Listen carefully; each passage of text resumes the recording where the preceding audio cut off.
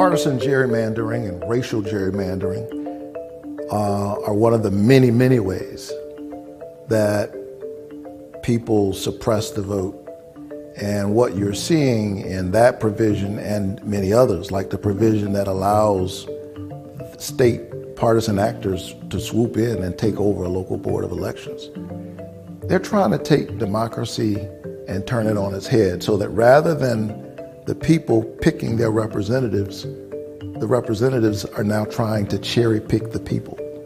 That's what that's about. That's why they're drawing these crazy lines. I know voting rights is still one of those two pieces of legislation this year that you're on board with that still has not passed. What is your reaction to the redrawing of district lines in Georgia? I think it's concerning, and not as a partisan matter, but as a matter of national interest in the quality of our democracy.